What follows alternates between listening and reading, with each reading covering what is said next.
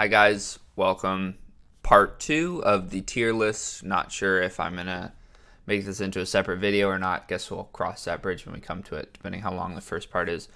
Let's move it along here and let's do Last Resort.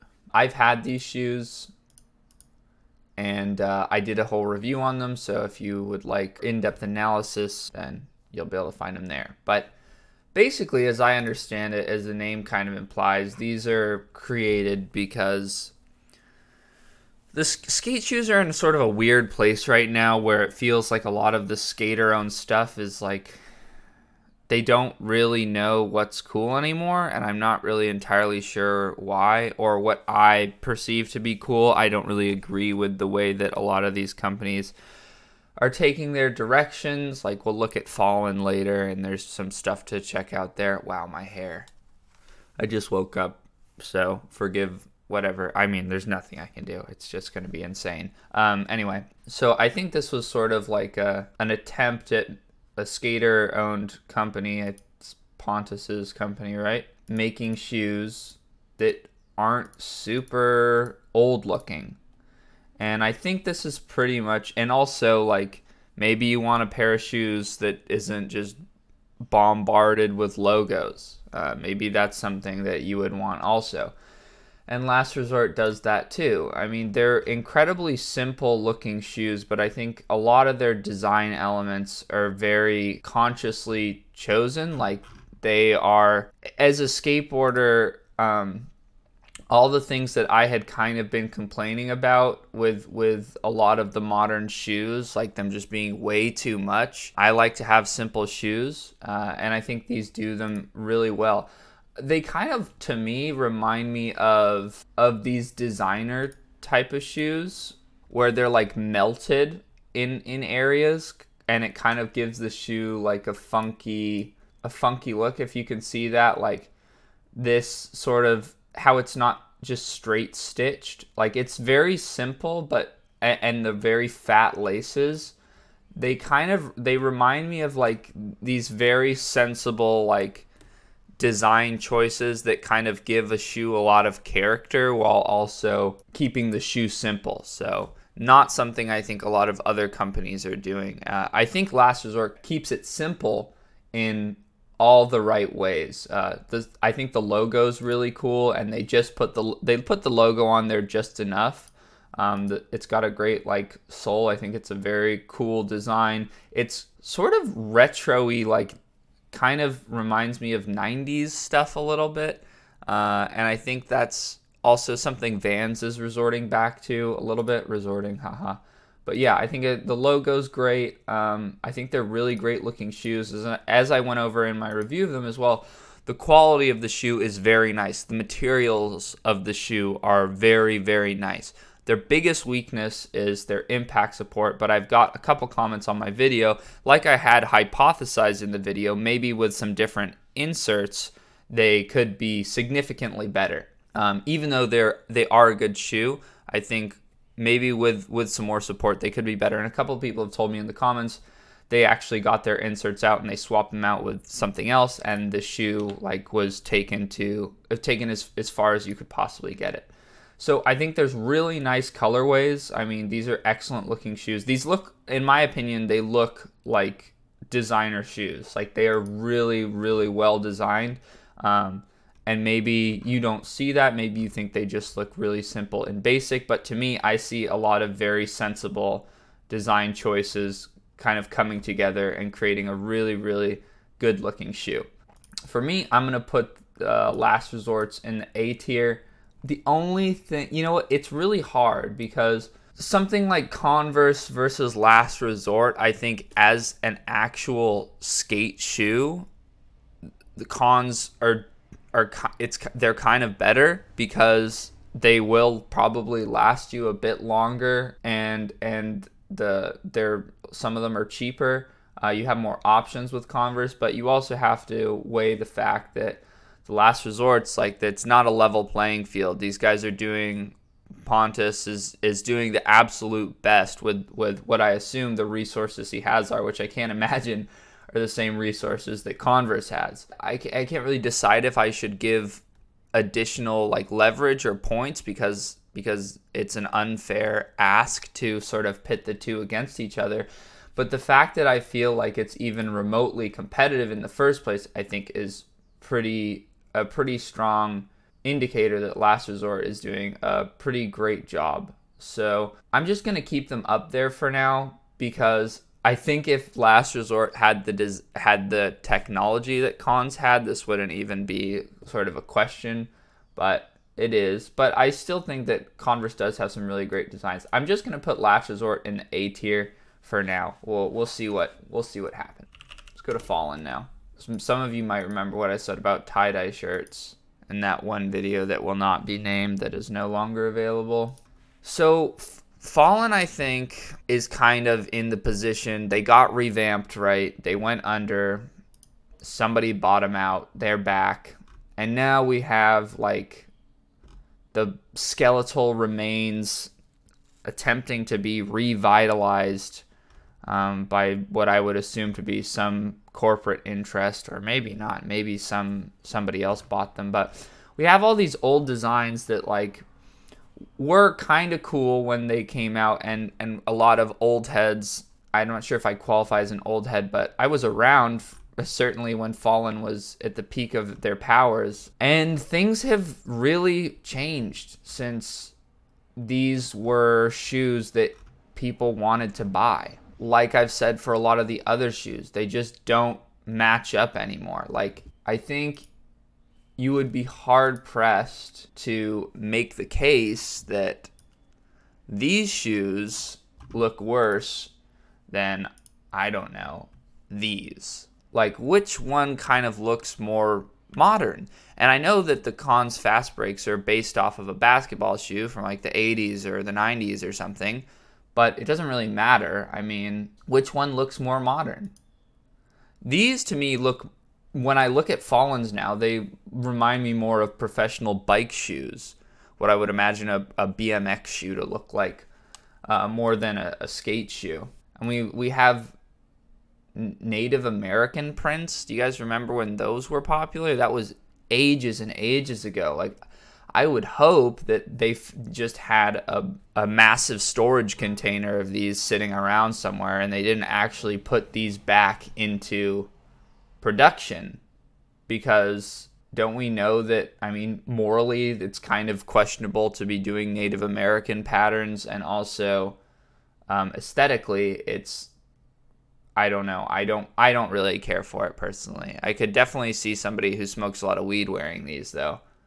That would be like a guy at 7-Eleven who just was milking his bong, comes in to buy an Arizona iced tea, and he's wearing these without any socks. I could definitely see that. They got a size 12 left. That's my size. Maybe I should just pick them up. You got these also. Like, I feel like for so long everybody was kind of just making really plain skateboard shoes, and it worked because there wasn't much competition. Now we're in the position of like, do we want to support like the core brands, or do we want to buy shoes that look good and skate good? And that's unfortunately, or look good and skate well. That's unfortunately the position that I think a lot of us find ourselves in, because these just don't look, these don't look good to me. They just look sort of non-specific, generic shoes. And it's unfortunate. Like, it's not like I want to be saying that I think Fallen shoes are ugly. Like, I would much prefer it where things reversed and Fallen was making the best shoes and Cons and Nike were all making a bunch of shit. That would be much better, but that's most definitely not the situation anymore. Maybe this is just what's going to happen, is that the core shoes, like, it's not a good sign if half your website is on sale. Over half. Like, the only reason I think that you would get these is for nostalgia factor. Like, these are actually insane shoes. I think these are totally crazy ass shoes. Yeah, so I'm going to go ahead. I'm going to put Fallen above Stray. Stray only has like 8 shoes or something. Fallen at least has selection. Now, I'm going to tell you guys up front, I don't think I'm going to be able to be objective about action shoes, because I saw Mickey Papa wearing these red ones, and it really like completely changed everything for me. I don't think I could hope to be objective and clear-minded about the aesthetics of this shoe knowing what they look like on Mickey Papa's foot.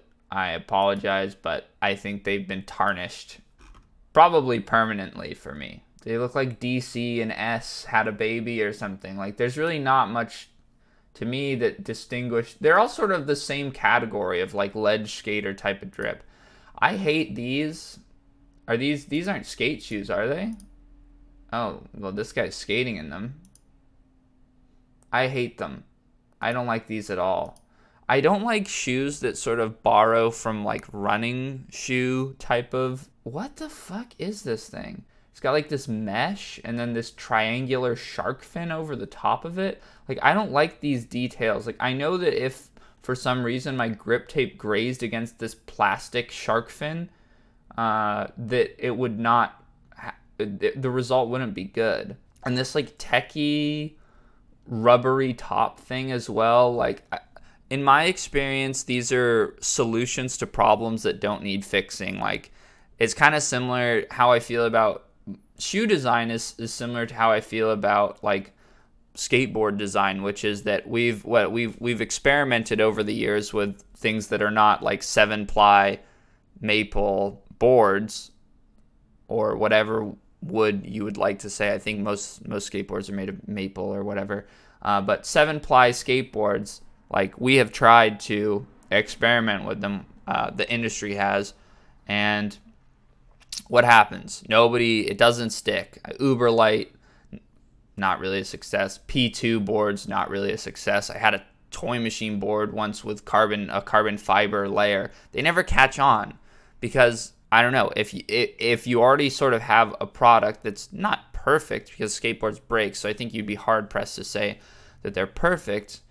No pun intended on the press there, but it's working extremely well. I mean, there's a good flex. There's just something really magic about how a skateboard deck works and how it feels. And I feel somewhat similarly about skate shoes where, you know, we could try to do these weird plasticky covers over the part where you flick. And then whatever this other finish thing is that doesn't really look like suede. It looks like something else. I'm not sure what this is. I'm not an expert, guys. I'm just a dude talking out of my ass. I want to make that totally clear and just giving my opinion. But yeah, and I don't like incorporating running shoe elements. Like the rubber coming up at the front is clearly like that's a running shoe detail.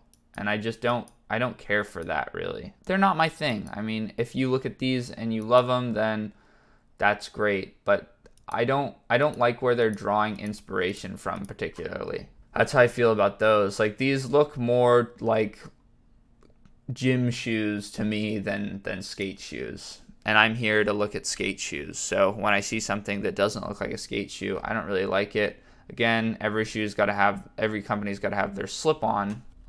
These are actually like pretty understated. I think these are a solid design, a very decent looking shoe for $65. Pretty much look like Emerica's, but they're fine looking shoes to me. Sorry, Stevie. They're not my faves. I'm gonna put them... I think they are sort of... They're just so nondescript and like...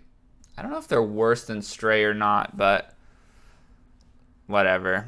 Let's move it along. Let's go to Nike. Nike SB skate shoes. That's what it recommended me. I have a feeling that's a tad redundant. I guess while we're here, we could talk about Dunks, right?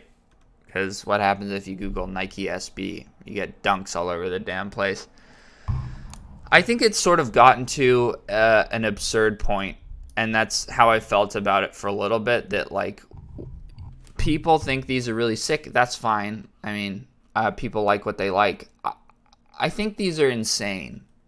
I think that it's gotten to a point where people are just so obsessed with whatever the next Dunk silhouette, or not silhouette, whatever the next Dunk design is going to look like, that they will accept absolutely psycho looking shoes, and because it's a Dunk, they won't really think about, would I ever wear these? Like, do these actually look like shoes that you could possibly integrate into any sensible outfit? Or is this just a collector's item? I don't like really to think about shoes as a collector's item. It's not my thing. I like looking at shoes and thinking, would I wear these? How would I wear them? And I would not wear these. I mean, they're just absolutely mental. As a collector's item, I think, you know, they make a lot more sense. But I think Nike has some kind of, they put everybody in a weird position, right? Where these are skate shoes for skateboarding, yet they do really limited releases of them. And the people that actually want to skate the skateboarding shoes, you know, they can't really do that. And it's like, we have a choice, right? We can blame the resellers, the people that swoop these up and sell them. We can blame collectors for wanting to collect shoes, which, I mean, they're totally within their rights to do. People can do what they want with products, but I think ultimately Nike kind of, I think, is to blame for the fact that we can't skate dunks, because they've progressively made it more and more difficult to get your hands on them. If you're a skate shop and you get some dunks, you can't just release them anymore. You do raffles. And so it's like this whole, not that it doesn't really bother me because I don't like skating dunks. I actually don't like how they skate. These are pretty sick. It's just weird to me that, like, I've always found it a little strange that it's the same shoe and just releasing new colorways of it. People just keep losing their mind. But I guess it's sort of like a cultural phenomenon at this point. From a skater's perspective, I don't appreciate the fact that if I wanted to try this skate shoe, I wouldn't be able to do it. I don't like that, really. Unless I wanted to fork out a ton of money, or unless I wanted to, like, call in a favor at a skate shop or something, which is never something that, like, I would feel comfortable doing. I just think it's weird. That's kind of how I feel about the dunks. Like, I don't really like it. I don't think it's, I guess it's good for skate shops in another sense, because they have, like, however many sizes they get. Maybe they get 15 sizes. Maybe they get 12, 5, 10 sizes. I guess it depends. Those are guaranteed shoes sold, but it's also bringing around, like, a bunch of people that don't know anything about skateboarding and are extremely annoying to deal with for those skate shops. It's always a mixed bag. I mean, Nike, I think they know exactly what they're doing with these, and I guess it's good for their brand, but I don't know if it's a net positive for skateboarding, is what I'm saying. Like, look how insane these are. So, whatever. Maybe I just don't get it. Maybe I don't get it, and that's fine. Anyway, let's move it along. Nike also, I mean, they made the Janowski, which I think is probably the most successful skate shoe of all time. If you're not looking at it through the same lens that you'd look at dunks, which is Nikes are actually available. You can buy them if you want to. You don't have to stand in a line or win the lottery to get a fucking pair of them. You can just get them and skate them. I remember when I saw them for the first time in a magazine, I thought they were super duper cool. I really liked the design of them, and some of those design elements have been stripped away over the years. Now, kind of, if you look at them, they're a little more streamlined. Like, the laces are not the same. I actually prefer the original Janowski. Yeah, these ones where they had, like, the stitching that was a different color, and they had the leather laces. I thought these were really nice. And when I finally got a pair, I was, like, amazed at how good skate shoes they were. Like, I think it makes sense that Shane O'Neill was absolutely obsessed with Janowskis. So let's go to the I mean, everybody had these for, like, 8 years, maybe 10 years. These were just, like, the undisputed champions of skateboarding, I would say. And then I feel the way that, I mean, I have absolutely no knowledge on this. I could be totally wrong, but I felt like Nike was saying, okay, Shane, we need a pro shoe. You're, like, one of our biggest skaters. We want to make a pro shoe for you. And Shane was like, well, there's nothing wrong with the Janowski, so I don't really know what kind of shoe I would want. And they were like, okay, well, we'll just make you the Janowski again, but it'll be a little different. And now we have the Shane, which to me looks extremely similar to the Janowski. From performance perspective, I've never skated the Shanes, but I would imagine that they skate almost exactly the same as the Janowski because they look really similar to the Janowski. I mean, you have the massive toe cap and you have like the small area up here with the laces, which, you know, you're not going to rip your laces and stuff. I just wanted to share like my hypothesis on how the Shanes came to be, because they're another like kind of remarkably boring looking shoe. I kind of have the same feeling about them as I do like the Louis. It's just a very safe skate shoe to make. I don't know. You probably have a guaranteed certain amount of people that are going to want to buy these, but they're most definitely not taking any risks with these. I think they're a decent looking shoe, but there's nothing really particularly interesting about them, I don't think. You can have some like golf shoe style perforation on the sides there. But yeah, let's go with the Blazers next. These are kind of what I would deem at this point to be like more or less the default skate shoe, kind of. I mean, low or high, take your pick. In the past, I've said it, when Skate 4 comes out, it wouldn't surprise me if default the guy was wearing Blazers. And they're a good looking shoe. I think that the design of them is really nice. The high ones, I like the design of the lows too. I think they're a really solid looking shoe. It's pretty hard to object to a Blazer. They most certainly don't do anything wrong. I mean, that's about it. I don't really like them because I don't like the big fat logo on the side, if you haven't picked up on that by now. But yeah, they're all right. They're a fine looking shoe. My favorite skaters, Cyrus and Max, when they wear them, I think they look cool. But they could wear trash bags for shoes. I would think that they were sick. This isn't a skate shoe? What the fuck is this thing? $60. This thing belongs at Ross. I think I'm done talking about Nike. I don't really give a shit about Nike anymore. Like, I just come to accept their place in skateboarding, and I don't really feel strongly about them either way. It's at this point, like, you know what? I actually really like. My favorite Nike shoe is probably the Dunk High. I think these are super, super, super sick. I really like these shoes a lot. I should have got them when I had the chance. But yeah, I think Dunk Highs are like my favorite Nike shoe. And it sort of surprises me that the lows are more sought after. I mean, I guess it doesn't surprise me, but maybe it's just a reaction to the popularity of the lows that I kind of just don't want anything to do with them at this point. And I think the highs are sort of a cool alternative. I'm going to put them right here. Middle of the pack. I think that's where they belong. I think some of the designs that Adidas had were a lot more interesting and risky and inspired than the designs that Nike has, which Nike just doesn't really make that many shoes, I feel like, and they have like 4 good shoes and the rest of them are pretty ugly. So I'm not even going to talk about the Nyjas, because I don't think the Nyjas are actually really ugly shoes. They're just Nyjas shoes, which I can't possibly view them objectively. Okay, so let's look at the New Balance Numerics. Back in corporate heaven. Same thing with the Adidas. Like, what a lot of them really look similar. Is this the Tiago shoe? I think these are pretty cool. Yeah, these are the Tiagos. I like these.